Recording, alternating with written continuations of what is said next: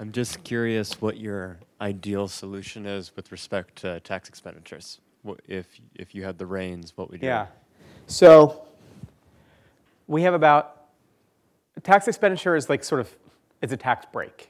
It's called tax expenditure because a lot of them look a lot like spending. So for example, the difference between Pell Grants and the American Opportunity Tax Credit is that the Department of Education administers the Pell Grants, right? Otherwise, and you actually need the FAFSA form. So the difference is there's some accountability, but otherwise it's kind of the same. So like there's at minimum a gray line between what's a spending program and what's a tax break. Tax expenditures sort of take a generous view about what's a diversion from the tax code, and under that view, we lose $1.5 to $2 trillion a year from these tax breaks. Some of them are really valuable. You know, they help keep people out of poverty and support work and help move us towards a lower emissions energy production. So some of them are really valuable. A lot of them, probably most of them, are really poorly targeted for their goal, and they go really disproportionately to the rich other than the credits, in part because the higher your rate, the more benefit you get. Like if I deduct $1, my rate is 10%, I only get 10 cents back.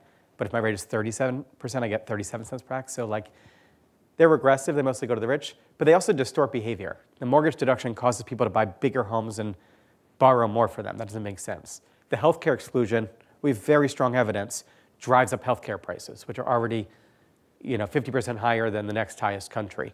All sorts of business tax breaks cause businesses to incorporate in certain kinds of ways or make certain kind of investments that aren't good for their profit. They're good for their after-tax profit. That doesn't make any sense. So we need comprehensive tax reform.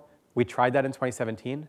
Like the original vision they worked off of in 2017 was a plan called the Better Way, and it got rid of a lot of tax expenditures.